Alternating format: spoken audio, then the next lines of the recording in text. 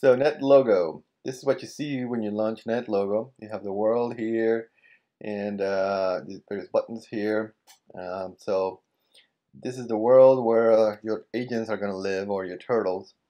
And if you hit settings here, you're going to change the specifics about your world. You see right now the center of the world is a two-dimensional grid with the center as 0, 0, and it goes from -16 to 16. The coordinates, by the way, are real numbers, so you can be at 0.11 and comma 0.5 or whatever. And then the world itself is filled with these visible patches, which are right now of 13 by 13 pixels. And there's 16, well, this many.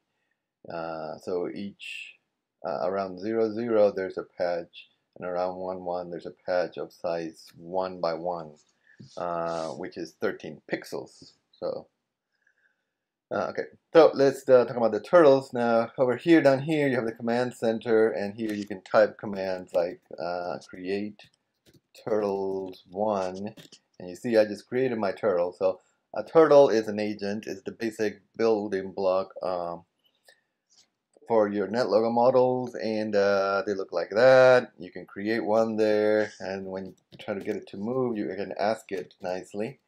You can say ask turtles to move forward 10, and boom, he moves forward 10. So this is a little REPL where you can type in commands and ask your turtles, or do anything really.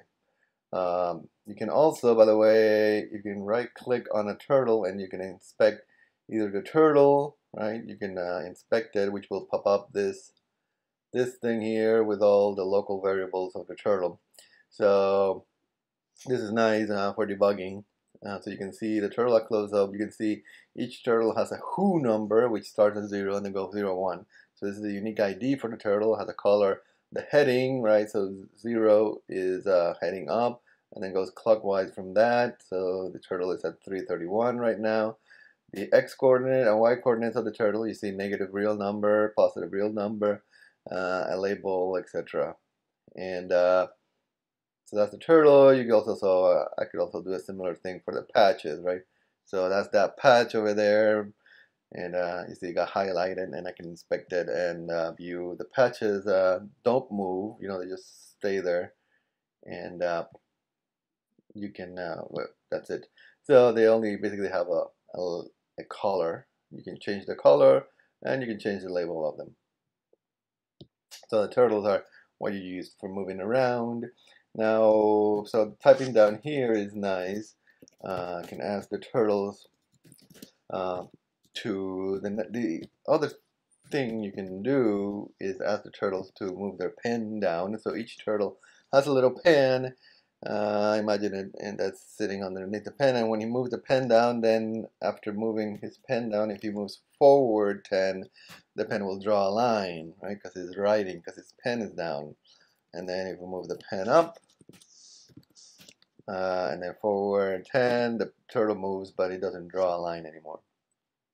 So that's another sort of layer, right? You have your patches, and by the way, you can ask all the patches to change their colors. I can ask patches to set P color white, and they will all turn white, which I prefer over the black. So there you go. Now, so far we've been typing down here. When you're writing your program, you're going to go up here. You see we're in the interface tab. There's also an info tab where you can document your model, and then there's the code tab. And here you can write code. So we're going to write the toSetup function, clear all, create turtles 1, end. So that's this is how you write a function in NetLogo. You say to, then the function name, then your commands, then end. And basically your program is going to be a bunch of these, right? So it's going to be to, do stuff, turtles, to say go forward 1. And let's go rename that go. So that's mostly what your program is going to be, a bunch of functions, one after the other. Okay, so here the setup function, I said to setup, clear all, that means clear everything. So if we go back to the interface, if I type clear all, it's going to get rid of everything, just kill all the turtles, bring everything back to normal. Normally, you're going to have a setup method like this that does that. The first thing it does is clear all, and also reset ticks. That clears the time, right? So the ticks are here. Right now there isn't one because we haven't started. And then I create a turtle, right? So that's my setup function. Now I want to, I could call it from here, setup, and it does it. And every time I call it, it creates a new turtle. Notice that each time I'm creating a turtle out of random color with a random heading, they're always at 0, 0. But that's kind of annoying. What you want is really to add a button. So you go over here, and just type in setup, hit OK. So now we have a button, and when I click on this button, I call the setup function. So you see, every time I click on it, I'm calling the setup function. Pretty easy, right? So this is the awesome thing about NetLogo. You can build a little GUI painlessly, and so that lets you play around with it, and you can see there's also all kinds of widgets you have, sliders, switches, choosers, and we'll see those later on. So okay, I got my turtle there. Let's go back to my code. What I want to do is I want to create a turtle, and let's do like a random walk. So generally what you're gonna have is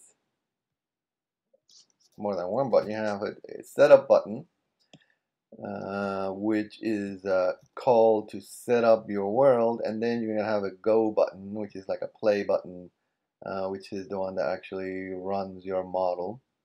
Alright, so you set up and then you go, go, go, go, go, go, go. Now that gets annoying too, so you also add another button, which is also a go button, but this one is a forever button. And that means that the button is gonna, you see, when you make it forever, you get that in there. So that means that NetLogo is now just gonna keep calling that button. So if I press it, it just keeps going go, go, go, go, go all the time. And because the world wraps around, that's what's happening. See? When we get to the end of the world, he just wraps around. So when I press the go infinite, he just goes around and around. Hopefully you can see that. Okay, so let's do a little random walk, right? So that's pretty standard. Going forward one is kind of boring. So I'm gonna create the turtles, and I can also, as I create them, I can ask the turtles to do stuff. So I'm gonna ask the turtles to set his pen down. So I create the turtle, one turtle, I ask it to set his pen down. Then he's gonna move forward one, but before that,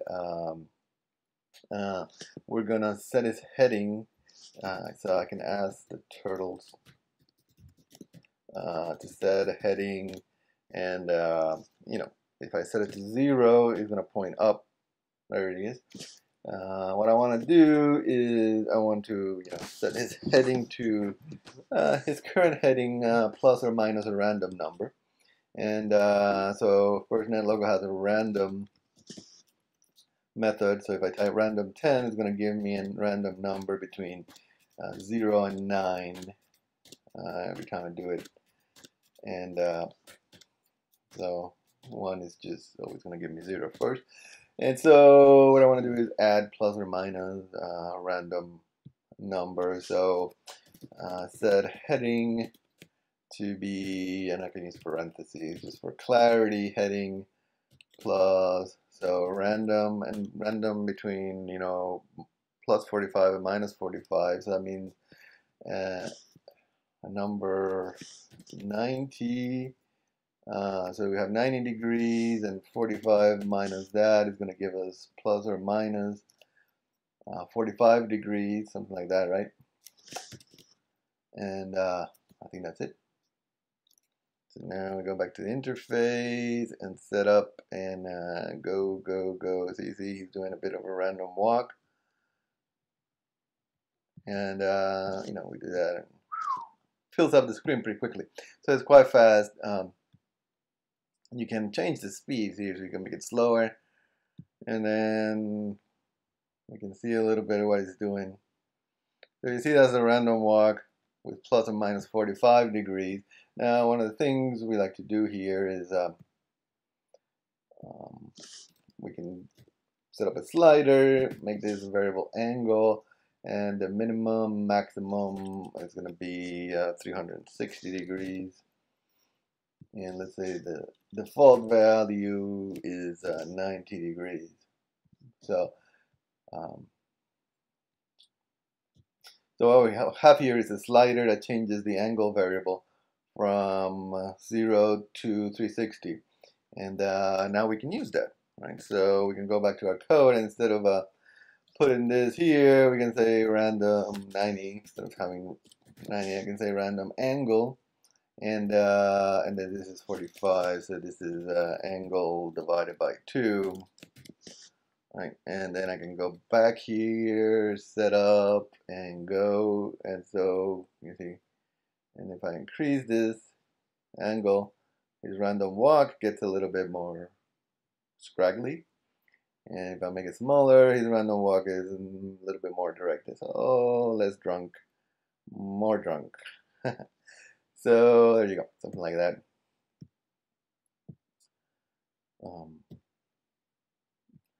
So that's a good start. Oh, one last thing is, just because this is something we do, is you should usually put a tick variable there, or a tick function call. So now every time I hit go, the ticks, you see ticks 2, 2, 3, 4, 5, the ticks increase. And we use that a lot, right? So this is your basic, all your programs should look something like this. They should have a setup function and a go function. And in your simulation, basically the way it works is you're going to call go, go, go, go for each time step. Time will be discrete in these ticks, right? So the tick controls is the time, really. And so setup resets the ticks, and go increases the tick variable by just calling tick. If you need to get the actual value of the tick number, you know, I said time 10, then you use ticks with an S, and that's a variable. But put that tick in there and play around with it.